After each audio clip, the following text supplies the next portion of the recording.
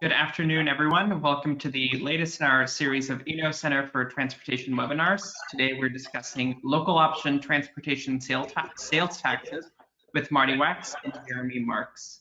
Marty Wachs is the founding director of the Institute of Transportation Studies at the University of California Transportation Center. And Jeremy Marks is a public administration analyst at UCLA's Institute of Transportation Studies, where he recently completed a master's degree in urban and regional planning with a concentration in transportation policy and planning. California counties have held nearly 100 elections over the last 4 decades to consider imposing local option sales taxes to fund transportation projects. And Marty and Jeremy have created a major database of all of these measures. This webinar will review the history of these measures, their characteristics, political implications, and how counties balance accountability to voters against the need for flexibility to meet changing conditions. Marty and Jeremy will also explain how you can access and use this database for research and other purposes. So we're very excited to dig into all this data and all of these insights from over 40 years of sales tax elections. As a reminder, we'll have plenty of time for questions at the end. You can enter them into the question box on the side of your screen at any time, and we'll get to as many as we can after the presentation. And with that, I will hand it over to Marty and Jeremy. So I hope everybody can hear me. This is our title slide, which repeats the previous one. So let's move right on to the next. What we're going to do today is shown by these bullet points. We're going to talk about why local option sales taxes are important. We're going to describe the California experience with local option sales taxes for transportation.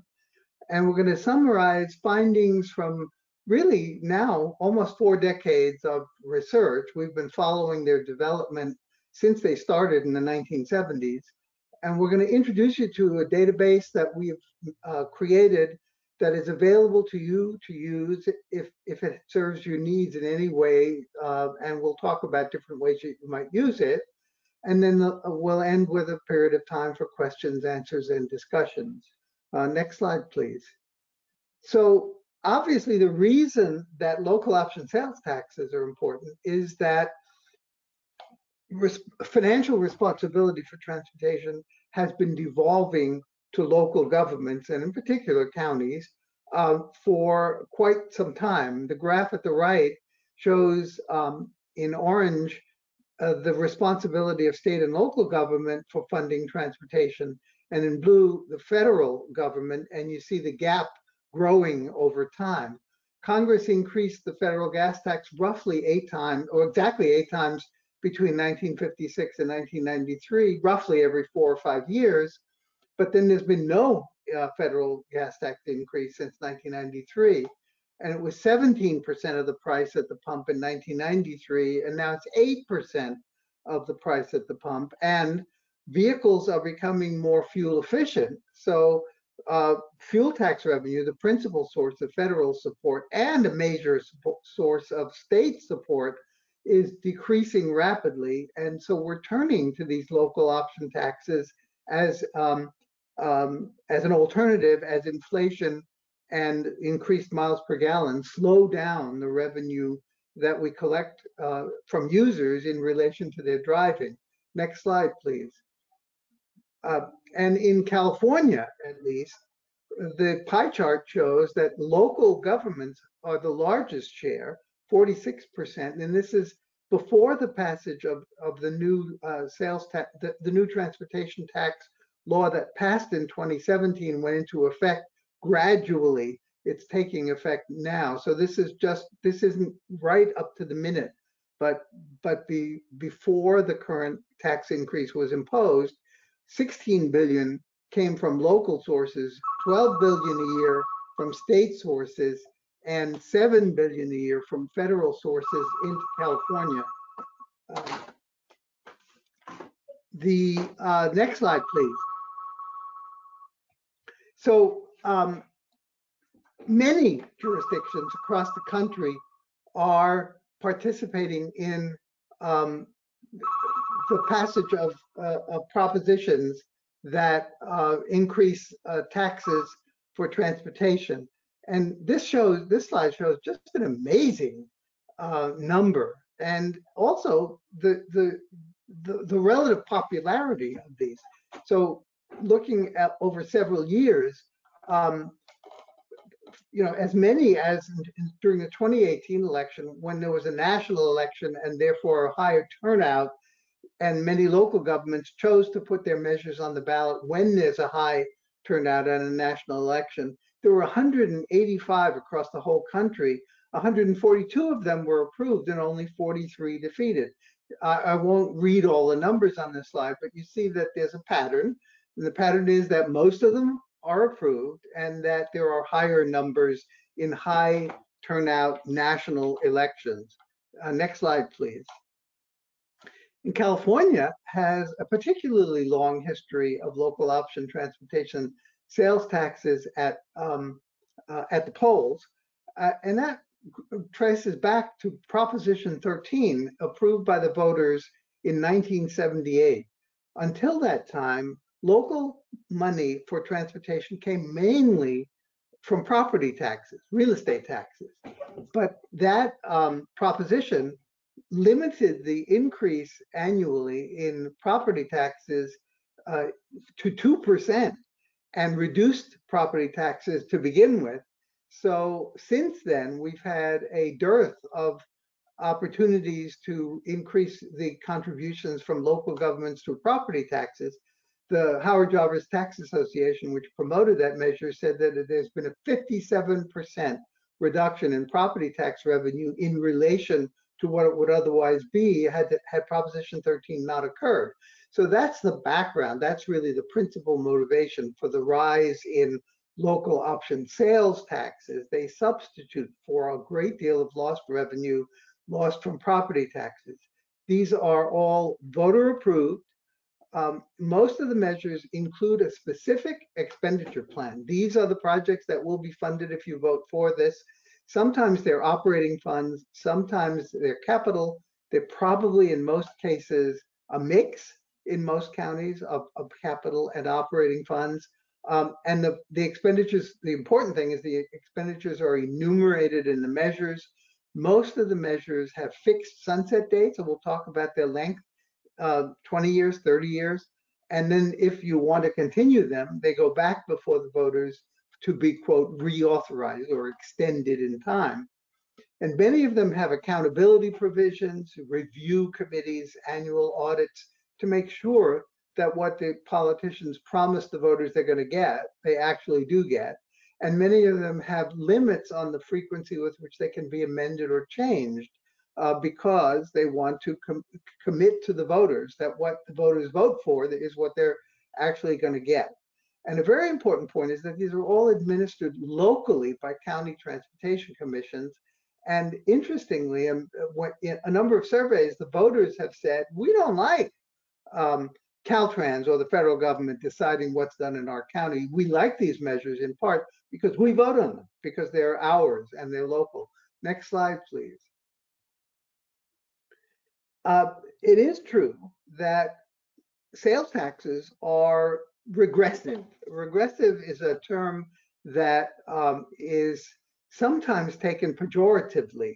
Regressive simply means, the actual definition means that as income increases, the proportion of one's income that is expended in this tax decreases. So it falls more heavily as a percentage of total income on lower income people.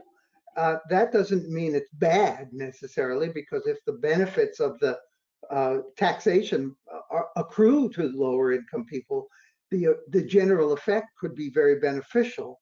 But local option sales taxes are regressive. But on the other hand, so are almost all transportation taxes. And the gasoline tax, for example, is similarly regressive. It's a higher proportion of lower income people's income than of upper income people. But you could say that because a gasoline tax is paid by users of the transportation system when they use it in proportion to their use, that mitigates the regressiveness of it somewhat.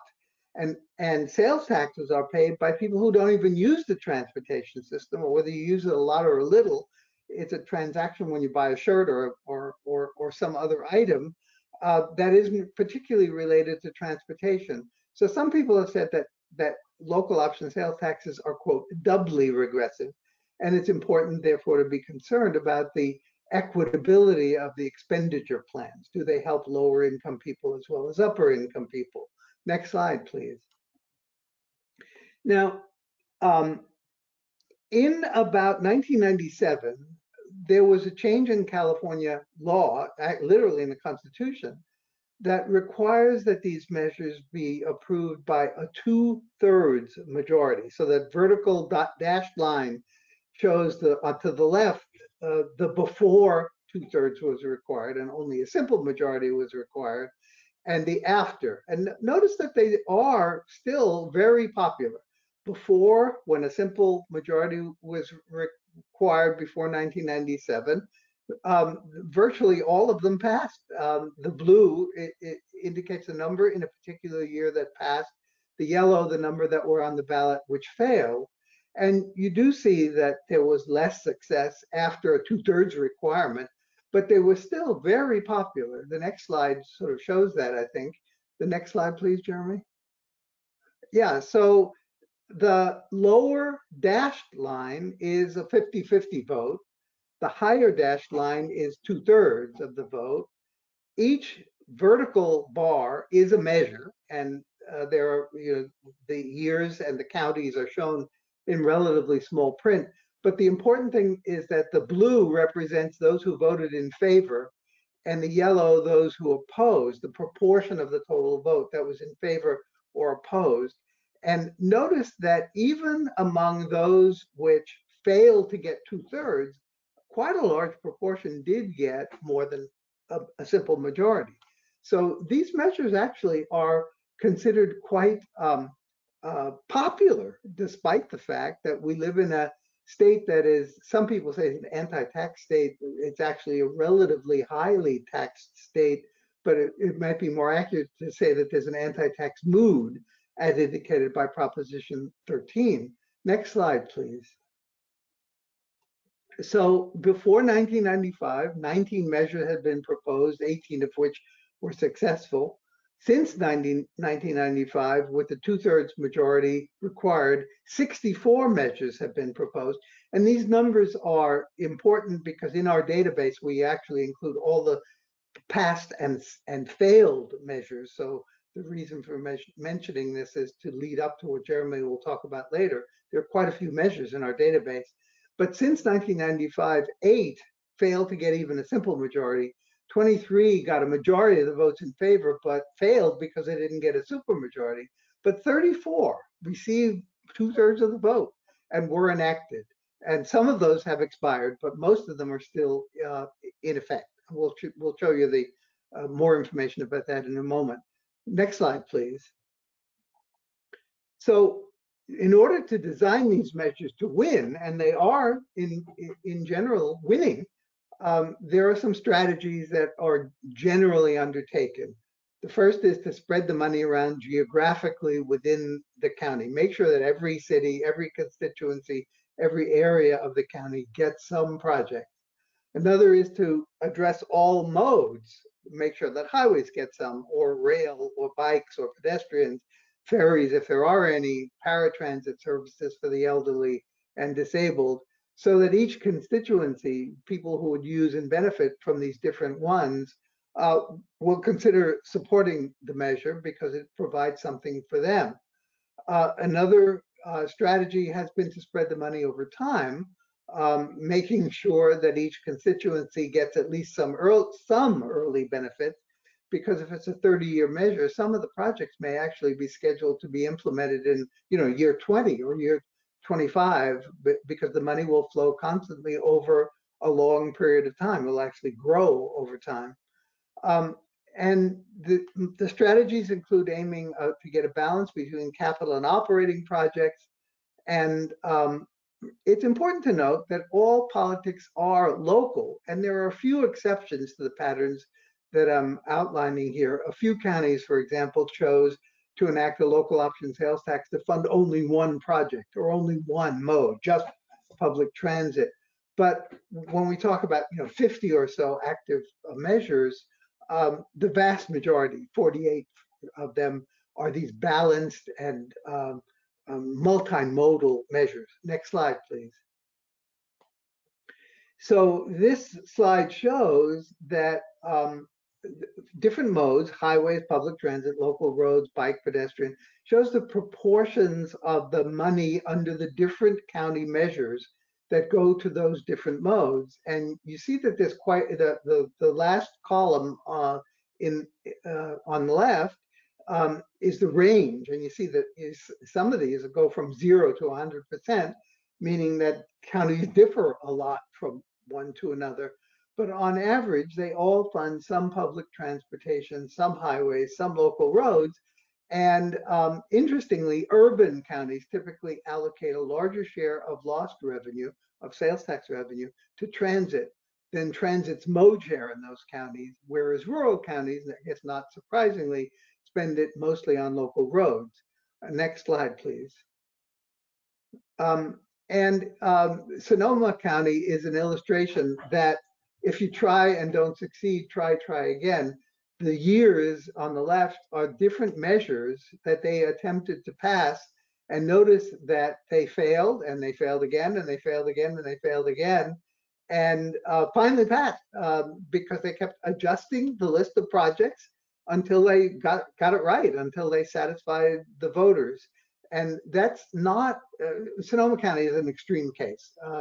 Most counties didn't try that many times. Notice that in the year 2000, they actually tried two measures, one that had highways only and one that had rail and bus, and they both failed to get this supermajority, though they got a simple majority. But by 2004, they finally succeeded. Many counties have tried twice and three times, but Sonoma is maybe an extreme example. Next slide, please. So one of the features, remember I said that the property tax revenue, it has declined dramatically. One of the features that I think is key to garnering local support is that these measures tend to return a proportion of the money to the cities and the unincorporated areas within the county for them to spend on their local needs at their discretion. And each year, this is a summary of the proportion of the money in the measures that were put on the ballot in those years that is actually sent right back to local governments. And that's almost a direct replacement for the lost property tax revenue. And that illustrates how important local support is for gaining county-wide approval of these measures, and how important the so-called local return, giving back some of the money collected to local governments, is in actually making these programs work. Next slide. This slide summarizes that the number of years during which a tax is levied. And as you see, 20 years and 30 years are the most common.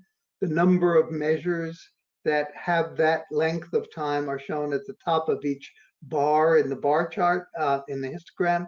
And there are some that are only, 8 years, 10 years, 15 years, but the vast majority last for 20 to 30 years. And only a small number in Los Angeles County and in Santa Clara County are permanent. Almost all the others have a sunset date. They end after 15 years, 20 years, 30 years, and in a few cases, 40 years. And that's another feature that makes them popular. The voters know that if they don't like the measure, it will expire, and then they'll get a chance to vote again onto whether or not to extend it or to renew it. Next slide. One of the biggest challenges is to balance accountability with flexibility. If a measure is going to be in place for 20 years or 30 years, some projects that were approved, that were listed in the expenditure plan, may get canceled because of environmental reviews failing, or they may get replaced by a new planned facility in a transportation improvement plan. So you don't want to approve projects that we built 30 or 40 years into the future without the capacity to change those projects if you need to. But you at the same time want to assure the voters that you're not just going to spend the money any old way, given that they've approved the money and and there is criticism that some local officials will spend the money as they see fit, regardless of what they promised in the measure. So these measures have a variety of provisions to require review and reports to the public to make sure that you're complying, like annual financial audits, the existence of citizen oversight committees, requiring multiple approvals to if there is going to be an amendment. So if the County Transportation Authority wants to eliminate a project that was approved by the voters, often it requires a 2/3 vote of the members of the authority, plus a 2/3 vote of at least 2/3 of all the city councils in the county. So there's a pretty high hurdle put in the way of just changing the expenditure plan, yet there has to be a provision to allow it to change. And some of the provisions that do allow flexibility are that some measures provide for tiers of project. They say, this is the first priority project, this is a second, this is a third. Some allow substitution within a geographic area. North County can substitute one road project for another. Some allow substitution within categories. You can substitute one capital project for another, but not operations. Some measures allow substitutions within modes. You can allow one transit project to replace another transit project, but you can't take transit money and spend it on highways.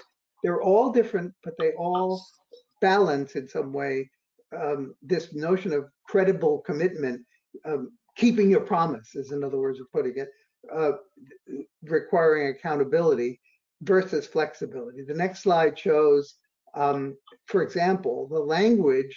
The next slide, Jeremy, that shows the language that is from Merced County for the Citizens Oversight Committee. This is rather typical. One representative of an ethnic community, one representative of bicyclists, one representative of the business community, one representative of the environmental community. And so those people get to meet once or twice a year to review the expenditure plans to certify that the expenditures are within the bounds of what was promised. Next slide. Next slide, please. Do you want this one, Marty? Yeah. So these measures don't pass just because they're inherently popular. There's a whole industry of consultants. Public officials have learned by trial and error, as you saw in Sonoma County. Measures are, in some cases, imitations of other measures that have been approved. And does what one has to do to achieve a supermajority of votes be what is in the best interest of transportation in the county?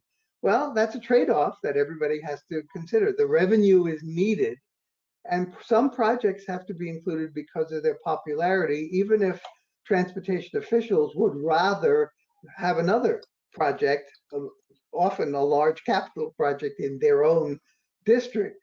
And do voters understand do they carefully consider the complex mix of projects? And voters may vote on the basis, well, there's going to be local return. My communities are going to get a certain amount of money. And yet, the fact that we as transportation professionals may not think that the mix of projects is ideal, we trade off what we consider less than an ideal mix to get the money, to get the voters to approve the measures. Next slide, and I'll give just one last example before turning over to Jeremy. Here's an example of what I mean when I say that the existence of these local option sales tax creates a new kind of transportation politics. In 3 particular counties that I'm familiar with, Riverside, Orange, and San Diego, all in Southern California, the early measures that were put on the ballot were all really actively opposed by environmentalists. The Sierra Club, the Natural Resources Defense Council and other organizations opposed them because they thought that building new roads destroys the environment, and that what we should do is, encourage everybody to use public transit and bicycle. But in later measures, the people putting these measures on the ballot and needing 2/3 majority realized that they weren't going to get the same turnout for 2/3 approval from environmentalists unless they did something to respond to the environmentalists' interests. So they provided money in later measures to acquire land in habitat conservation measures to mitigate the transportation impacts on the environment and to comply with the endangered species. And lo and behold, especially in Riverside County, that was the first one, with a large amount of money to fund the acquisition of habitat for conservation as mitigation for highway projects. Environmental groups encouraged their members to vote for these measures, and they were approved. So transportation advocates in some cases say, we don't want to protect the kangaroo rat habitat with transportation money. We're not against protecting them, but this is money that should go for the building of roads. But they've had to accept that trade-off in order to get the 2/3 majority. And environmentalists are very pleased that money is now available for things like habitat conservation through taxes that are primarily for transportation. So these local option sales taxes have definitely affected transportation politics in California, to the extent that even now there's in the new SB1 gasoline tax money, there is actually a large environmental protection fund that has been included in statewide legislation as a basis of what's been learned from local sales taxes. Now I think it's time to turn it over to Jeremy, who's going to tell you about the fact that we have created a database. All this information that I've been giving to you is available measure by measure, phrase by phrase, and it's free to download from the internet. And you can use it for research or for teaching if you're an academic, or you can use it when you're designing your own local option sales tax to learn from our experience. So now Jeremy will complete our presentation by telling you more about our database. Yes, and I hope everyone can hear me. Thank you so much, Marty, for that wonderful and wide-ranging overview of local option sales taxes in California. So as Marty mentioned, we have pulled together what we're calling a loss to database. These are on county level loss measures in California, and it includes information on all of the measures, by our count, 86 that have passed or failed, but been brought to the voters in California since about 1976, in the course of a number of research efforts that were led out of the Institute of Transportation Studies at UCLA that are focused on these loss measures. Myself, Marty, and other researchers have looked at things like amendment procedures and public accountability in loss measure implementation, as well as equity in how these funds are distributed. And in the course of some of the more recent research into loss, I sort of noticed that there isn't necessarily one compendium of information on loss measures across all counties that researchers and policymakers can turn to for sort of detailed information. So we tried to pull this together, and sort of as we were gathering information, we figured it would be valuable to put it all in one place and then make that available to other researchers and to policymakers. So we hope that this will be useful. So the information contained in the database falls into a number of discrete categories. The first segment, just basic measure information, contains data on how long each measure is effective for, the rate of each tax, which authority is in charge of implementing each loss, sort of the nature of each measure. So whether it's the first in a county or an extension or a renewal of a previous measure. We have information on the percent of yes votes, as well as how much revenue is expected to be generated. Then we have a series of data points on each measure related to how lost funds are proposed to be expended across different funding categories by percentages. And we also provide links to the original measure expenditure plans for those for those expenditure plans that we could find. So we hope that that will be really valuable as well. You can click through, and we've hosted them on a Box website for you to peruse and download at your convenience. Then there's a section on local return, which Marty alluded to earlier. So for each measure, what % of the funding is dedicated to be returned to local municipalities for use at their discretion. And then we have a section labeled Other that pertains to loss measure amendment procedures. So what are the circumstances under which an ordinance or an expenditure plan can be amended from the version that was originally proposed to voters? We also have hyperlinks that link to the original measure ordinances, also hosted on Box. And there's a section of sort of political considerations. So how was the ballot question presented to voters for each measure? What were the arguments for and against each measure, as well as the political supporters and opponents? And then finally, a section pertaining to sort of public accountability and oversight. So we give information on, a number of the measures have independent citizens oversight committees that are charged with overseeing implementation on behalf of the public. So we have the names of those committees, information on how they've been composed and their responsibilities, as well as what auditing requirements pertain to each measure, either fiscal or performance-based auditing. So I'll quickly just overview, and I apologize for the small font here, but I've just taken some screenshots to avoid having to scroll through the physical spreadsheet live, some screenshots of the database to just give you a sense of the kind of information that's contained in here. And so anything you see here that is underlined, that's actually a hyperlink. So we've tried to link to the original source for the information in any given cell so that you can click through and see for yourself. But here is basic information section. And here are a few examples of the information contained in the project lists and expenditure plan section. We've got percentage funding allocations by funding category.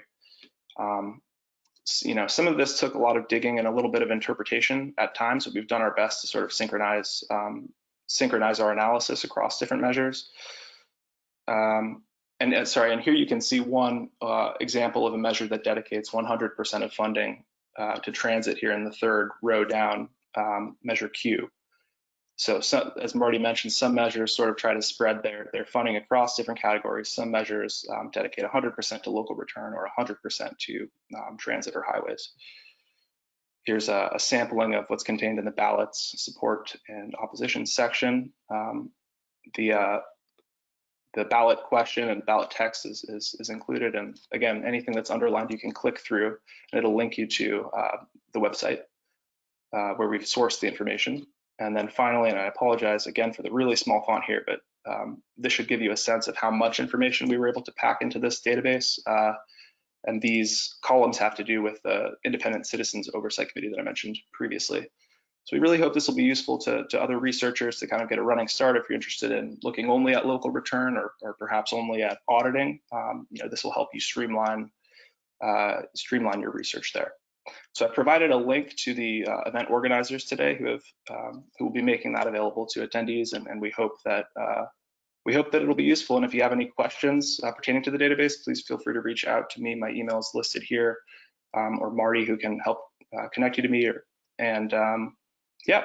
Oh, and I should note as well, there are a number of fields that are marked as missing, either because we weren't able to access a measures ordinance or expenditure plan, or just weren't able to find that information online. So if anyone using the database finds that they have insight into some of those missing fields, we would encourage you to reach out to us. This will be a constantly, I think, evolving product. But yeah, we see this as 1.0, but we hope it'll be useful in the interim. So with that, I will stop, and unless Marty has any concluding remarks, we can open it up. Questions. Thank you. No, I think it's time for questions and comments and reactions. Thank you very much, Jeremy. Thank you so much to both of you. This was incredibly fascinating, lots of data and history to dig in here, and I hope the folks on the line will go in, dig into this database, and add to this body of knowledge on ballot measures and some of their implications. So we have a couple of questions, a mix of some technical ones about variables that you capture in the database, and some broader ones, obviously about the pandemic And so I'll save those for the end. But to start off with some of the ones about specific variables, we had a couple of questions about turnout. From what I understood, I don't believe turnout is something that was modeled in this database or collected. But in the process of collecting data, did you come across turnout numbers? And have you found any correlation between turnout and either measure passage or failure rates? In fact, did you want to answer, Jeremy? Go ahead, start with the data, and then I'll comment after that. Okay, yeah, turnout is not something that we've tracked in the database, and I'm not sure it's a data point that is. I'm sure it's readily available, and it would certainly be interesting to look and see if there's a correlation there, but it's not something we tracked.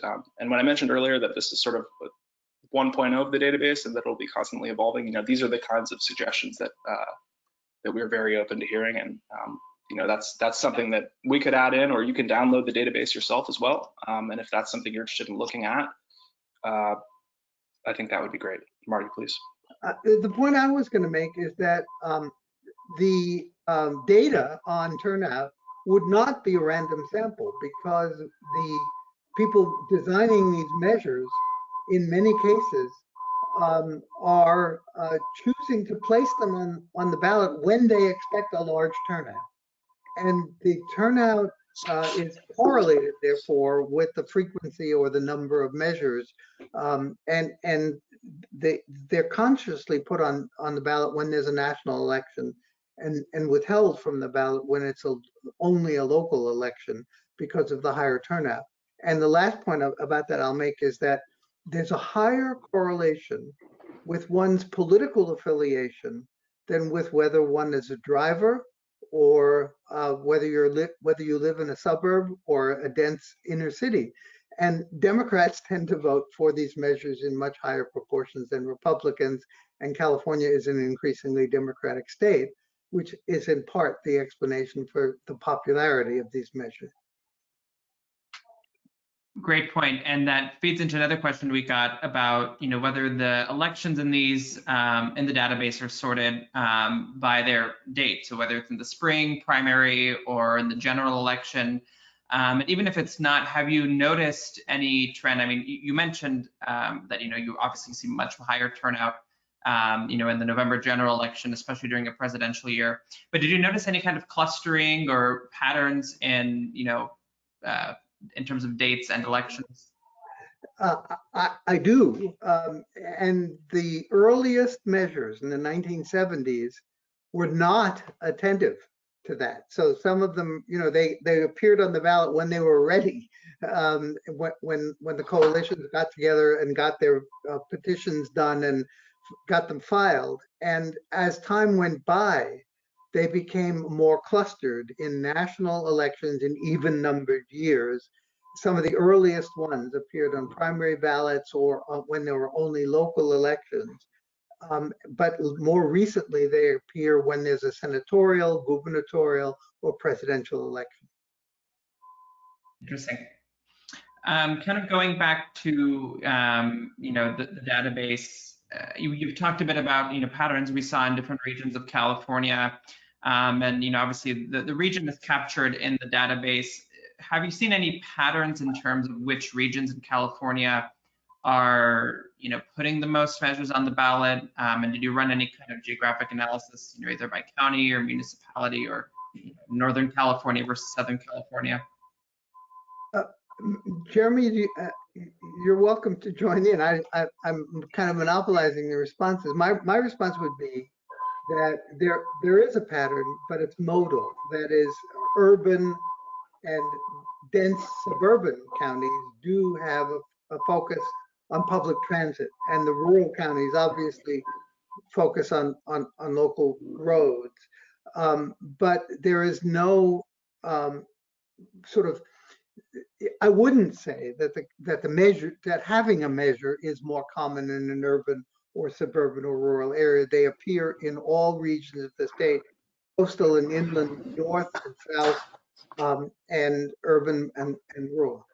Jeremy, do you want to add anything to that? Yeah, I think I might actually differ a little bit from your response, Marty. I think that if you look at the counties that have multiple measures, certainly multiple active measures, but also just a history of having multiple past loss measures that may have expired. I think, LA County, I believe, currently has the most with 4 at the moment. And I think anecdotally, I don't have the database in front of me, but I think in general, more rural counties tend to have fewer measures than urban counties.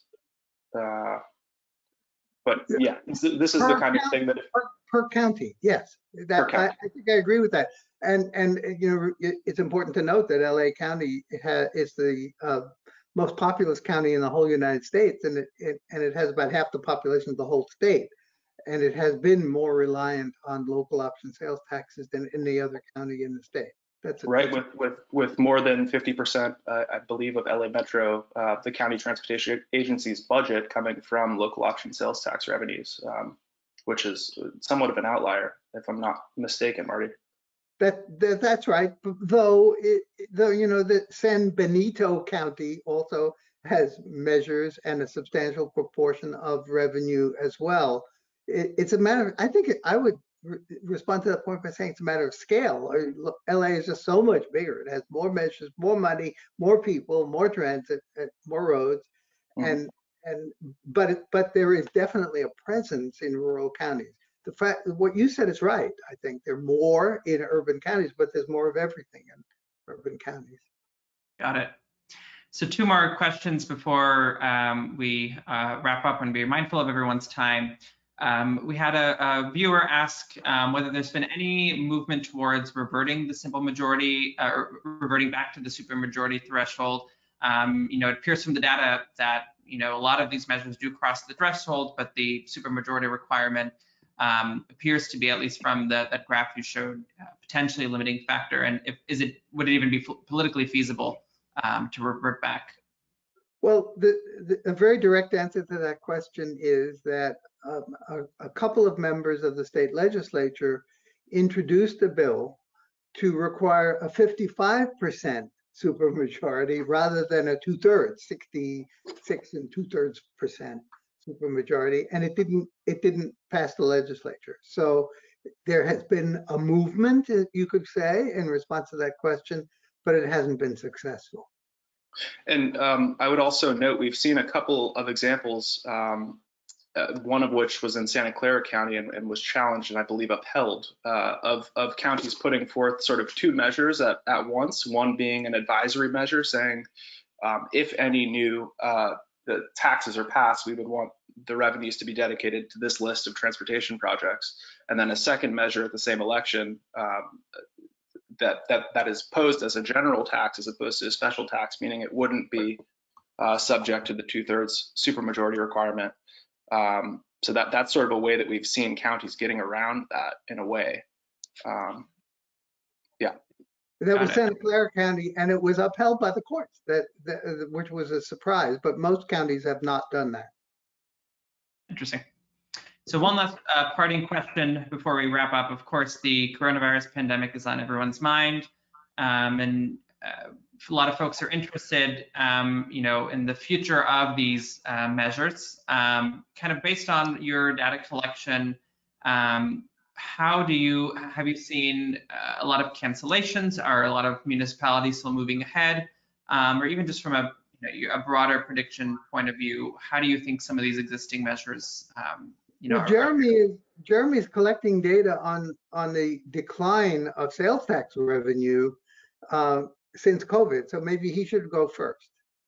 Sure. So yeah, as Marty mentioned, we're currently doing a project that's looking at just this question, local option sales tax revenue declines as well as declines in other state level funding sources for transportation. And what we found, looking at data from the first 2 quarters of fiscal year 2020, 2021, is that counties with active loss measures in Q1 all reported massive year-over-year losses, massive meaning somewhere on the range of 15 to 45% decline or thereabouts. year over year. So comparing Q1 of this year to the previous year, and then in Q2, all counties either reported a smaller decline than they did in Q1 year over year, or actually an increase in lost revenues. So we're seeing, if the trend continues, and this might be due to federal stimulus that has more or less expired at this point. So we'll see what Q3 has in store, but we're seeing lost revenues sort of rebound pretty dramatically, and in some cases actually increase year over year in Q2. And then just on the political question, in terms of counties withdrawing proposed measures from the ballot, I've heard of at least one example, and I think it was in Sacramento County, of the county opting to actually pull a measure off of the ballot. So they're not, they were at one point planning to put it before voters this November, and now they've decided not to, presumably due to COVID. Exactly. I have nothing to add. That was a complete answer. Thank you, Jeremy. Thank you so much, and that definitely sounds like a very interesting project, and we'll look forward to seeing those findings. So thank you again, Jeremy and Marty, for joining us, for sharing your database, and for sharing some of your insights again on 40 years worth of measures. We really appreciate you volunteering your time, and again, thank you everyone for tuning in. As usual, you can subscribe to our emails and notifications and stay up to date on upcoming webinars. And just as a plug, also keeps track of ballot measures across the country. And so as we move forward towards Election Day, you can look forward to more coverage about ballot measures and their impacts and their outcomes as we get closer to November. So thank you again for joining us. I hope everyone's staying safe, and have a great rest of your afternoon. Thank you very much. Thank you.